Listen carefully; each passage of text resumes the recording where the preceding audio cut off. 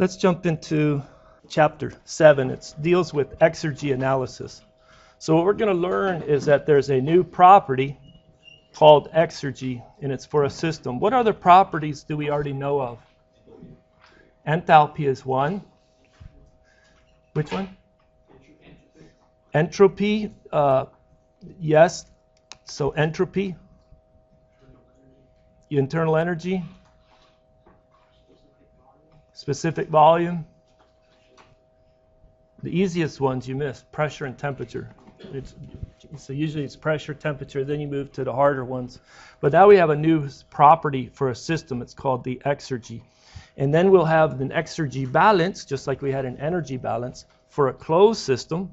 And then we'll go and do an exergy balance for an open system. See the pattern? Just like we did in Thermo 1. But when we go to the exergy for an open system, we find that we need to use something like enthalpy. We have flow exergy. It's analogous to enthalpy, where E is analogous to U, H is analogous to the flow exergy. And then we revisit the efficiency of common components like turbines, pressers, pumps, and heat exchangers. And we have now a new exergetic efficiency. Numerically, it'll be very close to the values of our isentropic efficiencies for those same components, which you studied in Thermo 1. But it's a slightly different definition, and it's based on exergy, a different property. So what is energy? So I did this for the 9 o'clock. I gave students about 5 minutes, and I said, do you have a piece of paper? Can you put your name on it? And can you, in 5 minutes, give me a definition of energy that's appropriate to a high school level? Okay, can you do that for me? I just want to give me your definition of energy. Energy at the high school level on an extra piece of paper you'll rip out and turn it into me.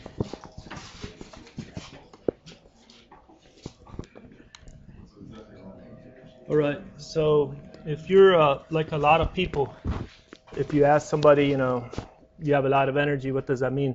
They usually describe the ability to do something useful, do some useful work. But what we're going to find is that's a great definition of a new property called exergy. Exergy is a capacity to do some useful work. Not just work that's busy work, but useful work, productive work. And energy is, even though you have a whole book and you spend a whole semester studying thermodynamics, it's all about energy, its forms and transformation between forms, right? And its limitations of that. And then that's not the first introduction to energy, is it? Energy is a main topic in dynamics, main topics in physics, and other classes, chemistry. So energy is a concept that's been introduced and mulled over, but it's pretty hard to define.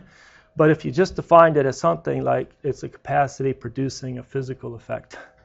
So you could have something hot that has some internal energy. You have something going fast, that's kinetic energy. Something high in elevation, that's potential energy. But it has an ability to have an effect. What would be that effect? Make something else move, make something else go up, make something else get hot or cold. So can you think about this? Here's a question for you after hours. Find the best definition of energy that's in your textbook. Find the best definition, the clearest, crispest definition of energy in the textbook that we're using for this class. See what you come up with, okay? Do you think you would have probably seen that in Thermo 1? Or would they wait and introduce energy in Thermo 2? No, it's been already introduced, right? Okay. Now it's energy and entropy as a review. One is conserved, one is not conserved. You have the first law, or an energy balance. We have the second law. It's basically described as an entropy balance. There's many forms of energy: internal, kinetic, potential energy. True? When you think of internal, you think of something being hot. But if it's a steam, it's hot under high pressure. So it's two independent intensive properties help fix the state and determine U. Kinetic, how fast is it going? And then potential, how high is it in a gravitational field?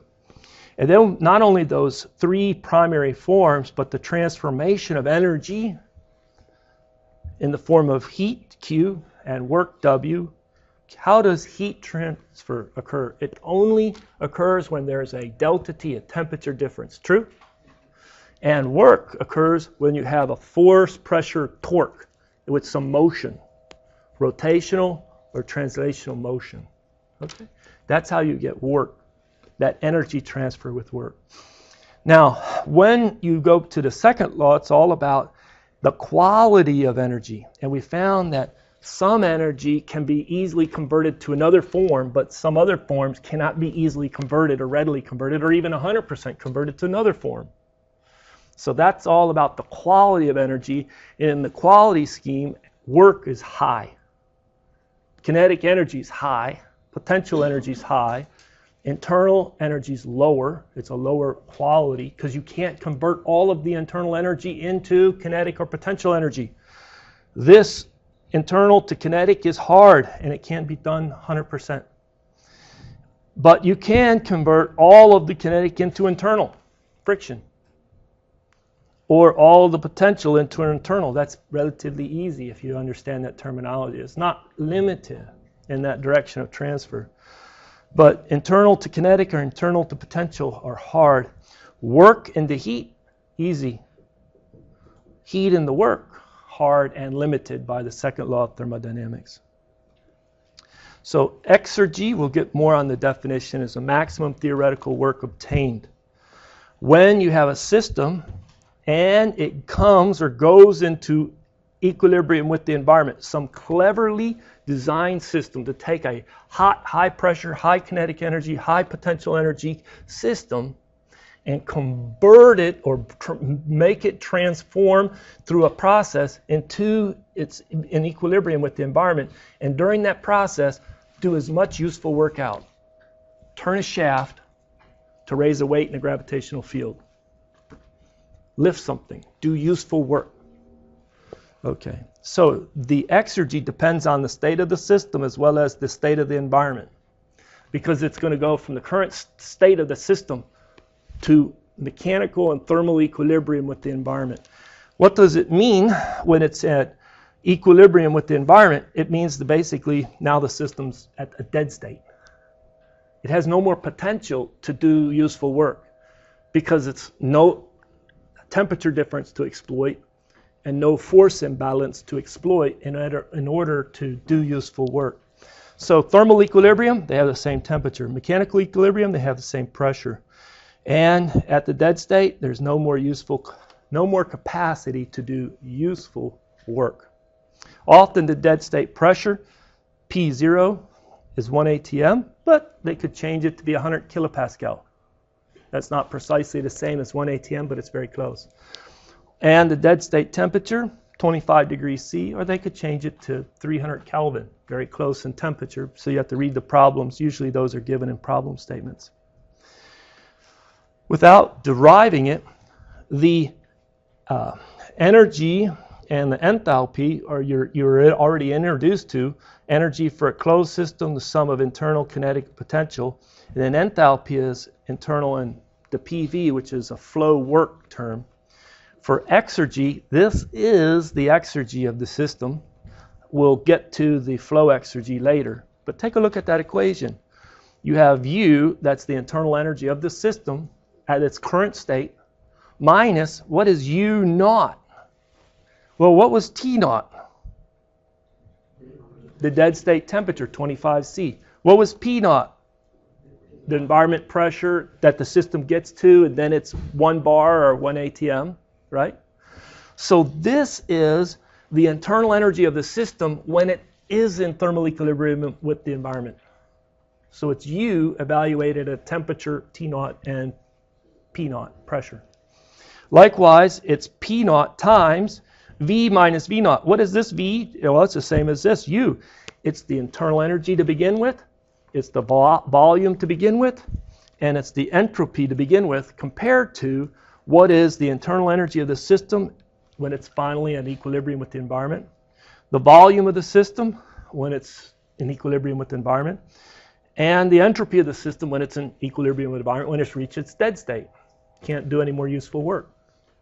Now you add in it its original kinetic and potential energy, and that is the exergy of the system. We didn't drive it, did we? Let's solve a problem. We have water. They give us temperature and pressure. So a system consists of 5 kilograms of water at a temperature of 160 degrees C and a pressure of 1.5 bar. Okay? The system is at rest, so the kinetic energy is 0. And 0 elevation, so the potential energy is 0. In a reference environment at which the dead state temperature T0 is 20 degrees C, and P0 is 1 bar. So I've just summarized the information given. Determine now the exergy of the system in units of kilojoule. Notice the units of exergy. They're the same units as energy. Internal energy, same units, right? It's same units. It's a little confusing. But how do I distinguish when I see an E? Does that E mean energy or exergy? The book says look at the context. It's just like when you see V. Even I think I tripped on this one a little bit. I was saying this V minus V0. I think I started to say velocity. But it's not V for velocity, it's V for volume. So you have to pay attention, that's all. So what equation do we use? We use the equation that was on the previous page. The exergy is the mass times U minus U0 plus P0 V minus V0 plus, minus T0 S minus S0 plus lowercase ke plus lowercase pe, close bracket. What is the potential and kinetic? 0. They're given in the problem statement, true? So what I have to do is I have to come over here and I have to say, can I find U at this temperature and pressure? A good review of Thermo 1. Water at that temperature and pressure, give me the internal energy. Can I find the specific volume? Because I need it here, and then I need it here. Can I find the entropy at the given temperature and pressure? All right. Then I need U0, which is U at T0, P0. Just look up in the tables to get U0. V0 and S0, the same thing. So you just look up, stick in, look up, stick in, look up, stick in. Then look up, stick in, look up, stick in, look up, stick in. What do I put here for P0? I put in the 1 bar, which is 100 kilopascal, because when I have units, I'm going to have a kilopascal. Oops, let me write that right. Check the units on this middle group of terms. Kilopascal times a meter cubed over a kilogram, right? I want to remember a convenient conversion factor that 1 kilojoule is a kilopascal times a meter cubed. Do you remember that conversion factor? So kilopascals go, meters cubed go. I've got kilojoules per kilogram. Likewise for entropy, the units work out. I have to have T0. Don't put in 20 degrees C. Look at the units of S. S has units of kilojoules per kilogram Kelvin, not degrees C, right? So when we put in T0, what value do I put in here? 293 Kelvin. That's exactly right. I need to put 293 Kelvin. Professor, what about, I thought it was 273.15. Okay, good. Now you have it good to 5 significant digits. And you can put it to 5 significant digits. And sometimes you should put it to 5 significant digits, but most of the time it's 3 on temperature conversion is good enough, isn't it? All right. And then you can make that computation. I'm sorry I ran out of time.